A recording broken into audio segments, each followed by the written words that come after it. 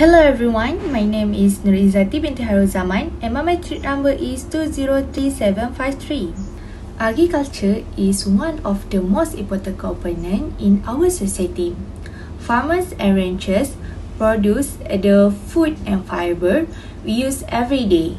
Soil is a critical part of successful agriculture and it is the original source of the nutrient that we use to grow the crops.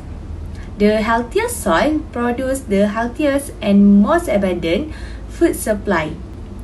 However, over the year, soil health is disturbed by contamination caused by the human activity.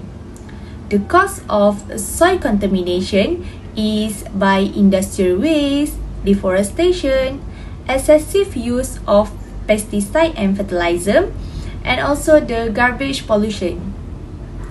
This activity will affect soil fertility and other consequences like damage the human health and impact the climate change.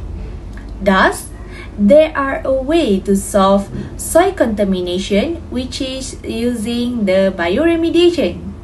So, what is the bioremediation?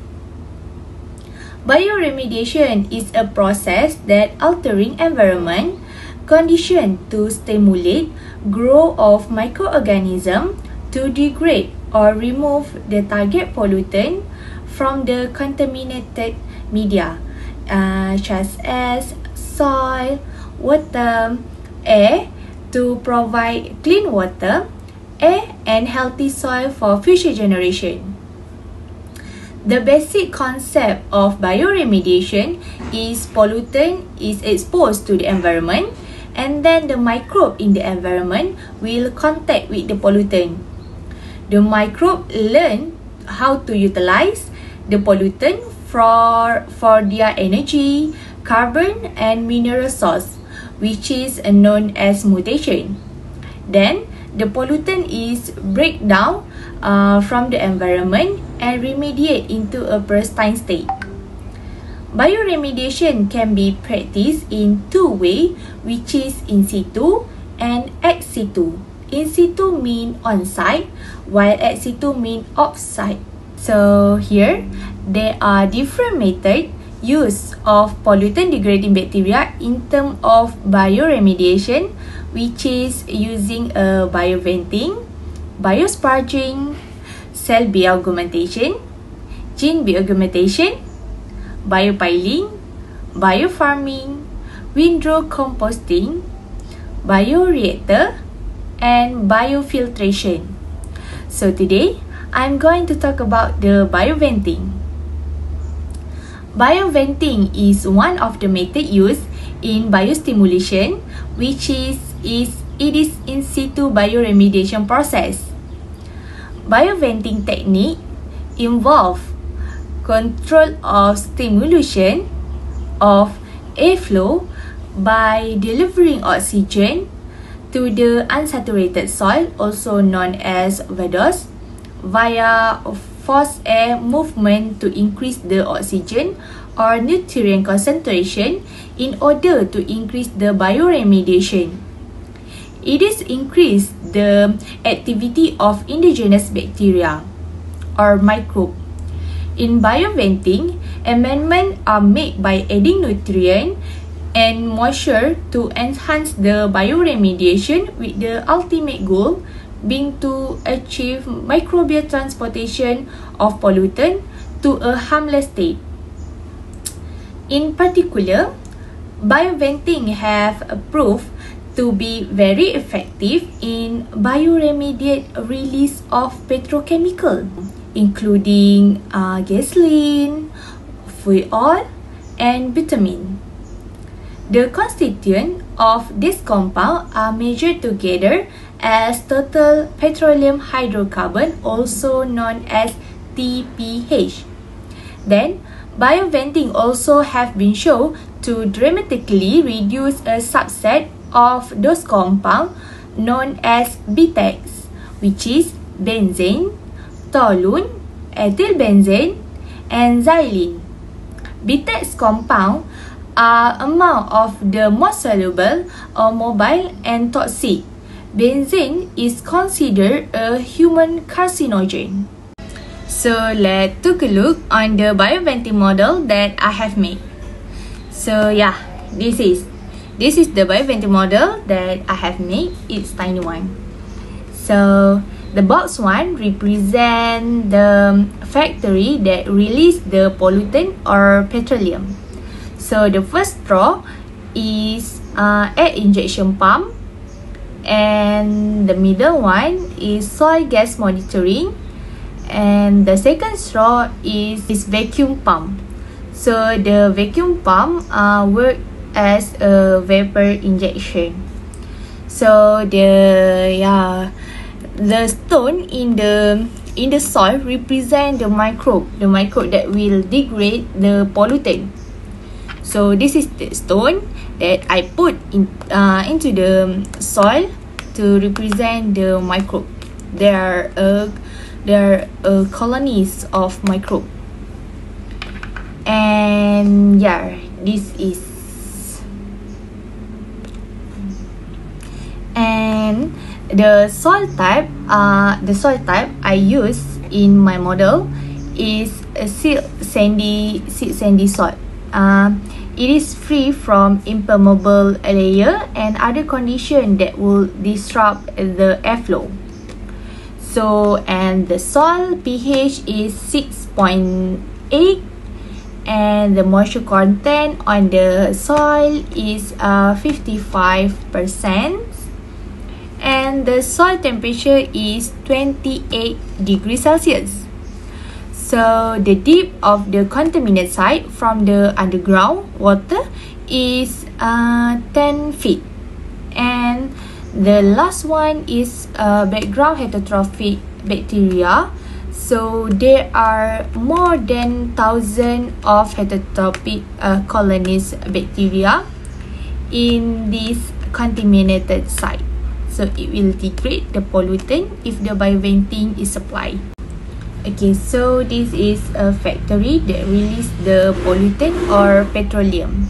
So the oil is to represent the petroleum that released by the factory. So I'll pour the oil. So this factory will release contaminant and petroleum into the environment, and it will contaminate the soil. So when a petroleum product is spilled, it volatiles and disperses into the atmosphere or sink into the ground, depending on its volatility and site condition. So why I choose bioventing is because it maximizes the biodegradation and become an excellent option for treating petrochemical contamination. So this is why I choose a bioventing to treat or solve my contamination site. So the microbe has sufficient time to degrade the hydrocarbon, and bioventing works best with petroleum hydrocarbon of relatively low volatility. Put another way, the contaminant rate of volatilization should not exceed its rate of biodegradation. So the low volatility also reduce the probability that air injection will push toxic vapor into the surrounding properties or structure. So before we go further about the bioventing of degrading of petroleum in the soil contamination, so let's have a take a look on bioventing evolution process. So first step is initial screening of bioventing effectiveness. So this is will allow you to quickly gauge whether bioventing is likely to be effective, moderate effective, or ineffective. So the second step is detailed evaluation of bioventing effectiveness.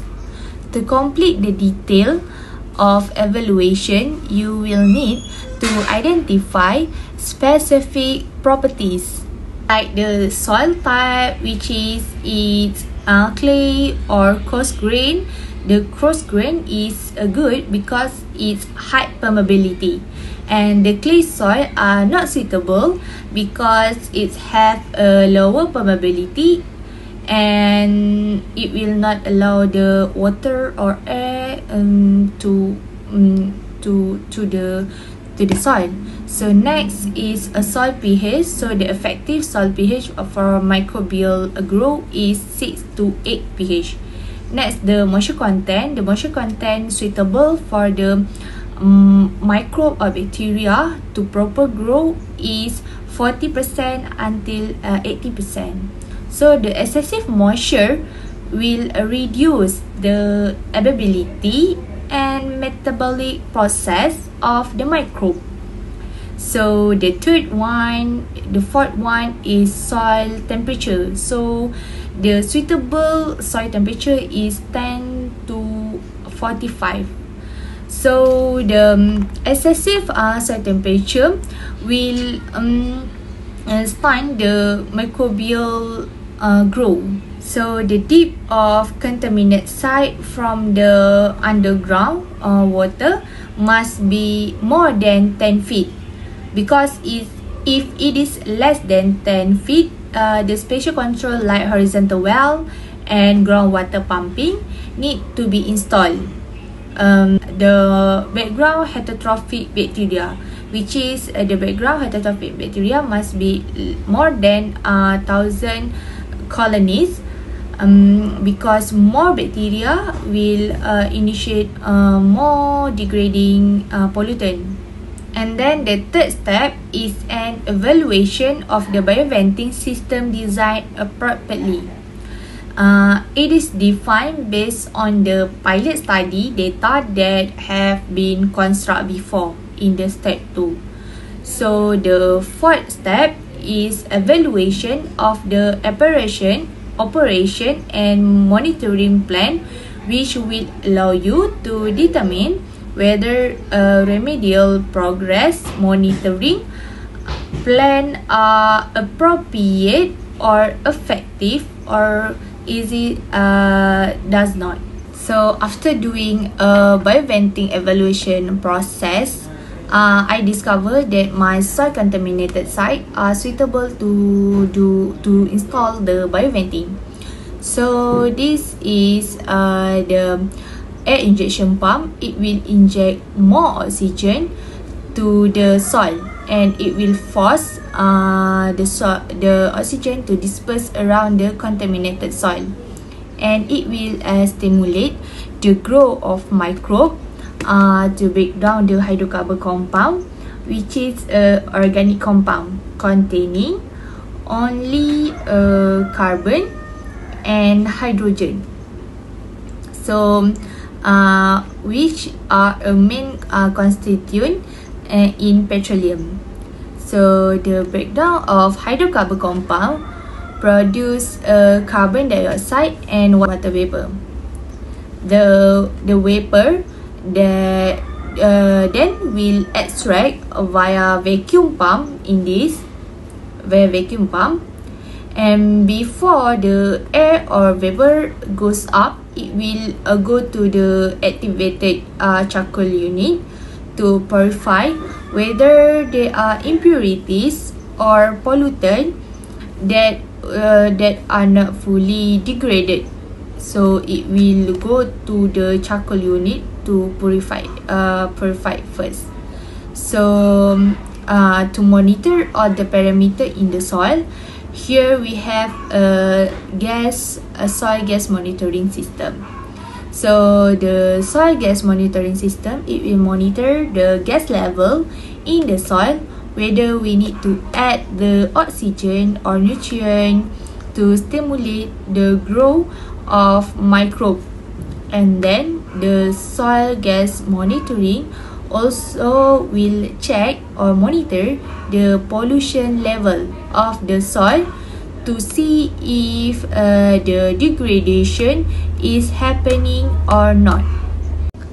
Here are some benefits of using bioventing for pollutant degradation. First of all, bioventing is inexpensive. It doesn't require high technology equipment to carry out the process. Next, the equipment used is readily available and easy to install. Moreover, it requires short treatment time, usually 6 months until 2 years under the optimal condition. Furthermore, it is easily combinable with other technologies like air sparging and underground extraction. However, there are some limitations and considerations should be taken before we conduct the bioventing process. First is it limited to a certain contamination site. It is not applicable for certain site conditions like low soil permeability, high clay content, and insufficient delineation of subsurface condition. Second, we must make sure there are enough heterotrophic bacteria present in the contamination site. These microbes are the main character of bioventing.